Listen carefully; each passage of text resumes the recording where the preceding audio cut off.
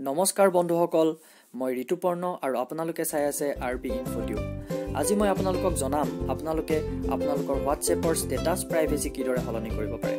অৰ্থাৎ আপুনি যদি এটা ষ্টেটাছ দিবলৈ বিচাৰিছে আৰু যদি আপুনি বিচাৰে যে আপোনাৰ কন্টাক্ট লিষ্টৰ কেইজনমান নিৰ্দিষ্ট ব্যক্তিয়ে সেই ষ্টেটাছটো দেখা পাব নালাগে বা আপুনি যদি বিচাৰে যে আপোনাৰ ষ্টেটাছটো কেৱল কেইজনমান ব্যক্তিয়েহে দেখা পাওক তেনেহলে সেইদৰে আপুনি তাৰ যেটো পাৰ্সোনালাইজেশন হেতু আপুনি কৰিব পাৰে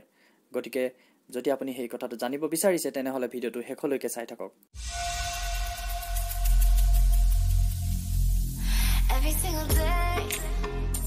I'm gonna make something great WhatsApp statusৰ privacy হলনি কৰিবৰ বাবে প্ৰথমতে আপোনাৰ WhatsApp ওপেন কৰক WhatsApp ওপেন কৰি আপুনি অপচন সিলেক্ট কৰক টপ ৰাইট কৰ্নাৰত যেটো অপচন আছে হেতু ক্লিক কৰক ক্লিক কৰি এটা দেখা পাইছে তাতে সেটিংস আছে সেটিংসত ক্লিক কৰক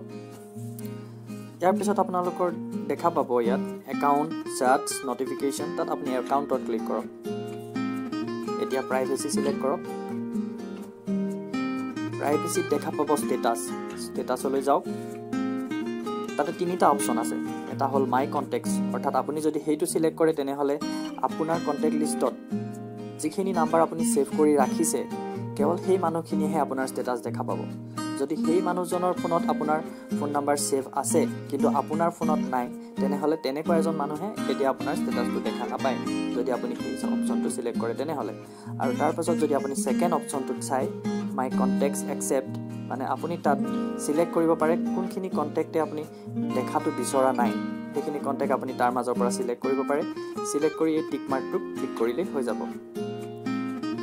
নেক্সট 3 নম্বৰ অপচনটো হল অনলি শেয়াৰ উইথ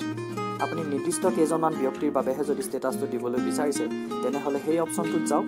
গৈ যি কেইজন ব্যক্তিক আপুনি ষ্টেটাছটো দেখাবলৈ বিচাৰিছে সেই ব্যক্তি কেইজন আপোনাৰ কন্টাক্ট লিষ্টৰ পৰা সিলেক্ট কৰক সিলেক্ট কৰি টিক মাৰ্কটো ক্লিক কৰক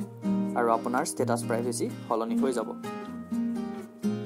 ধন্যবাদ মোৰ ভিডিওটো হেকলৈকে চোৱা বাবে